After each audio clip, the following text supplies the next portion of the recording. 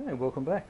Well, my contactor has arrived and I've wired it up so that you can see how the final system is going to work with the EV. The only thing that's missing is the safety switch and the fuses, which haven't arrived yet.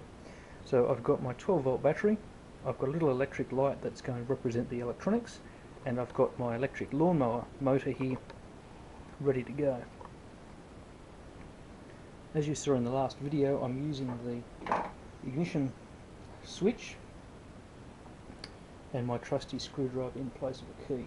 So we turn it to the first connection, the white wire lights up, giving power to the electrics and headlights.